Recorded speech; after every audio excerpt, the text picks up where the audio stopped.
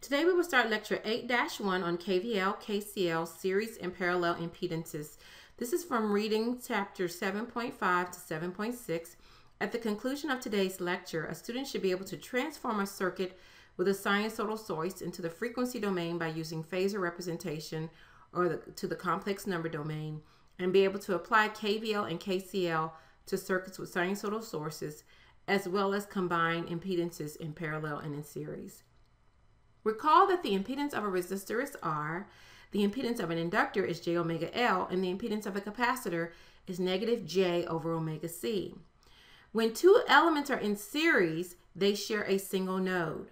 When two elements or more are in parallel, they share a single node pair.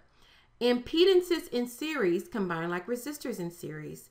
So that means to find the equivalent impedance of series impedances, you add them together. So in the following figure, we have N impedances in series. So ZAB would be Z1 plus Z2 plus Z3 and so on. Recall that the reciprocal of an impedance is admittance Y, which is equal to 1 over C, which can be represented as the sum of the real part G and the imaginary part B, measured in either Siemens or Mohs. The real part of the admittance is conductance G, and the imaginary part is susceptance B, measured in Siemens. Impedances in parallel combine like resistors in parallel. So to find the equivalent impedance, you calculate the reciprocal of the sum of the admittances. So for example, if YAB were equal to Y1 plus Y2 plus YN and so on, then ZAB would be 1 over YAB as shown in the following figure. Just like with parallel resistors, there is a special case for two parallel impedances, which is the product over the sum. Okay, let's try an example. If the voltage across the following impedance is 10 with an angle of 75 degrees, and the current through the impedance is 5 with an angle of 35 degrees in milliamps, what series connected impedance forms Z? What parallel connected impedance forms Z? The first thing we need to do is to calculate Z. So Z is equal to 10 with an angle of 75 degrees divided by 5 milli with an angle of 35 degrees, which equals 2,000 with an angle of 40 degrees, or in rectangular form, 1532 plus J 1286 ohms. So that series combination for Z would be equal to a resistor with a value of 1532 ohms in series with an inductor with a value of J 1286 ohms. How do I know it's an inductor and not a capacitor? Well, because this is positive J and the impedance of an inductor is positive J omega L, it would not be a capacitor because it would have a negative coefficient. Okay, let's do part B. Part B is to find a parallel combination for Z. So we know that this is going to be 1 over the sum of the admittances. So since we have a real and imaginary part for Z, we can assume it's going to be 1 over the sum of a real part, which I call R or resistance, plus 1 over an imaginary part, which I call JX. X can either be a positive or a negative number based upon whether it's an inductor or capacitor, but for now, we'll just call it X, which represents the reactance. So this gives us 1 over Z is equal to 1 over R plus 1 over JX. So we can calculate 1 over Z by putting 1 over 1532 plus J 1286 in our calculator, and that yields 1 over Z is equal to 383 micro minus J 321 microsiemens. So solving for R, you get R is equal to 2.6 kilo ohms, and X is equal to negative 3,105 ohms, which means it is a capacitor. So Z between A and B would be a resistor with a value of 2.6 kilo ohms in parallel with a capacitor with a value of negative J 3115 ohms. Now let's look at the next question. At what frequency would the following impedance be purely resistive? What this means is we're looking for a frequency where the inductor and capacitor impedance sum to 0. So the first thing we do is we redraw this figure in the complex number or the phasor domain. So since we have a capacitor first, this is going to be negative J over omega times 2 milli. Then we have a resistor, which is 3 ohms. And we have the inductor, which is J omega times 0.2.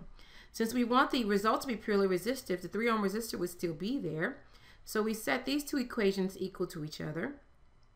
Negative J omega over omega times 2 milli should be equal to J omega times 0.2. So the J's cancel out, and you have omega squared is equal to 2500. So the frequency where that impedance would be purely resistive would be 50 radians per second. Okay, let's do one more problem. For the following circuit, redraw it in the frequency domain and find the output voltage. So here we have a circuit that has 4 resistors and a capacitor. So I can redraw this in the complex number domain, where VG is 2 with an angle of 0 degrees in volts. And we have the 20 kilo ohm resistor here, the 80 kilo ohm resistor here, and that goes into the positive terminal on the op amp. And then connected to ground, we have the 160 kilo ohm resistor that goes in a negative terminal on the op amp.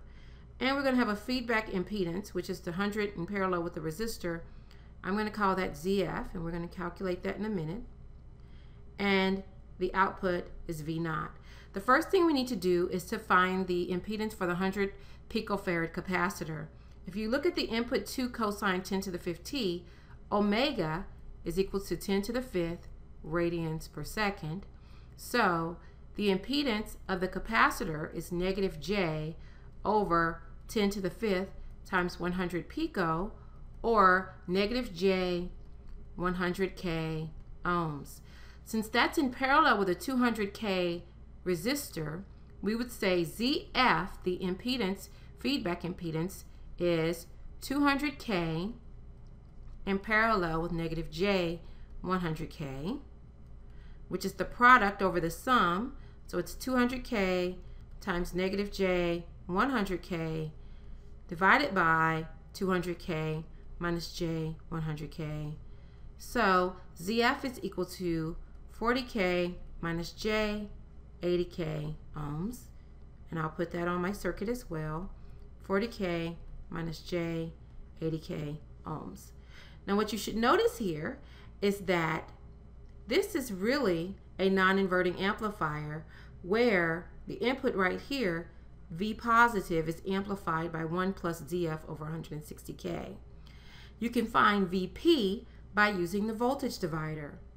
So VP would be 80 over 20 plus 80 times 2 with an angle of 0 degrees, which is 1.6 with an angle of 0 degrees.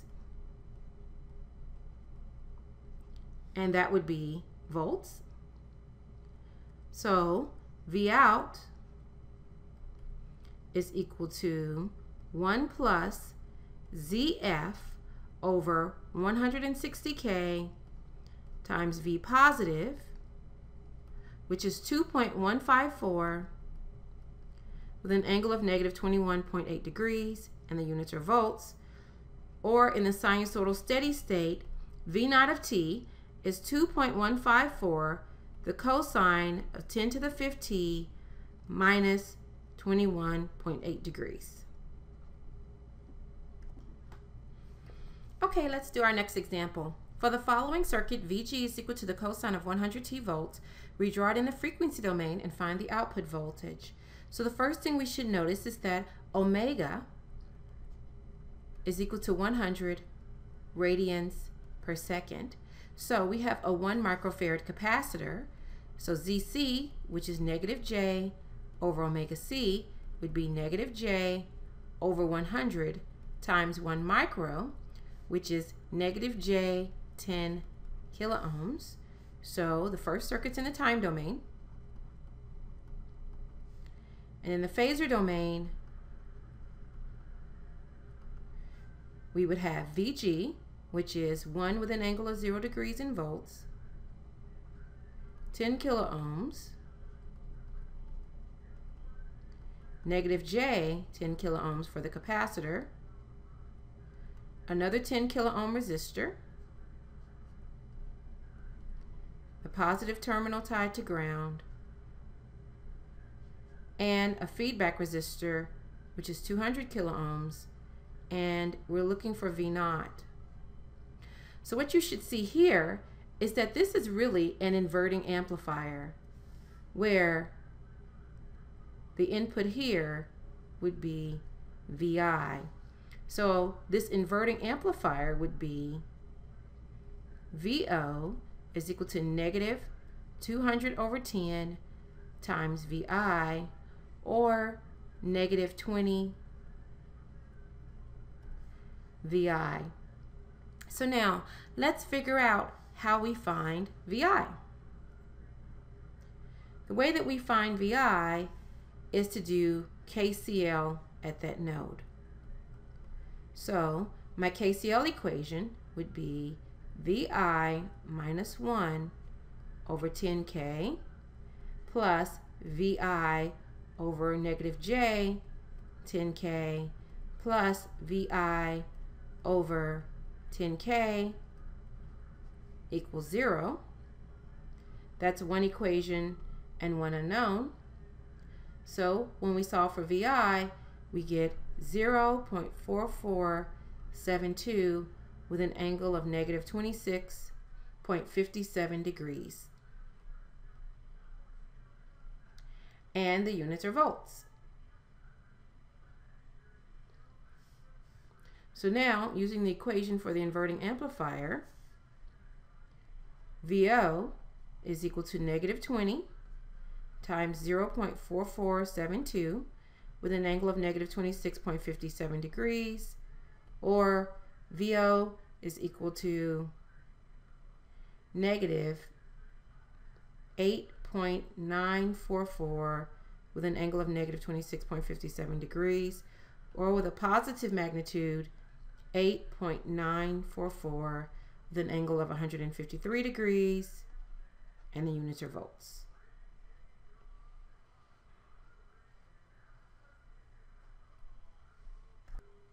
So we've already examined KCL and KVL in the phasor domain, and as you can imagine, because KCL and KVL work, the voltage divider and the current divider, which are based upon KVL and KCL, are also applicable to impedances.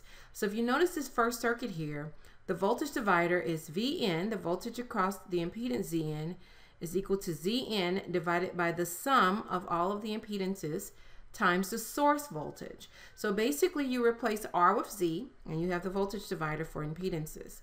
The current divider is very similar. The current divider is for parallel impedances and a source current, just as the voltage divider is for series impedances and a source voltage. So to find the current through impedance N, it would be the parallel combination of all the impedances divided by Zn times the source current. There is a special case when you have only two impedances, and it would be that if I want the current I1, then that would be Z2, the opposite impedance, divided by the sum of the two in series times IS. Okay, let's look at an example of applying the current divider. Here we have a current source 4 cosine 2t in parallel with an inductor in series with a capacitor and in parallel with a 1 ohm resistor. So as always, the first thing we do is we convert this circuit from the time domain to the frequency or the phasor domain. So the source is 4 with an angle of 0 degrees in amps. The inductor is j omega L, where in this case omega is 2 radians per second, so the inductor is J2 ohms. The capacitor is negative J over 2 ohms. And the resistor is still 1 ohm, and we are looking for I0, the current through the 1 ohm resistor. So I0 would be equal to, using our special case for two parallel impedances, J2 minus J over 2 divided by the sum J2 minus J over 2 plus 1 times the source, which is 4 with an angle of 0 degrees. So I0 is equal to 3.28 with an angle of 33.7 degrees, and the units are amp. Okay, let's try an example that uses the voltage divider. For the following circuit, use the voltage divider to find Vx. The first thing, note that we have 35 e to the j pi over 4 volts, which is a phasor in polar form. So in angle notation, this would be 35 with an angle of 45 degrees, and the units are volts. So the first thing we're going to do is to redraw the circuit by combining the sources. The first thing to notice is that when you combine an independent and a dependent source, the result is a dependent source, and it's actually a voltage controlled voltage source with a value of 35 with an angle of 45 degrees minus 2Vx. The value of the resistor is still 10 ohms with Vx across it, and the inductor is still J25 ohms because the original problem was in the phasor domain. So the voltage divider relationship, Vx, would be equal to the resistance on top that we want, 10, divided by the sum of the two impedances, 10 plus J25, times the source voltage, which is 35 with an angle of 45 degrees, minus 2Vx. This is one equation and one unknown, so when we solve, we get Vx is equal to 8.96 with an angle of 5.19 degrees, and the units are volts. This concludes our lecture on KCL, KVL, and combining impedances in series and parallel.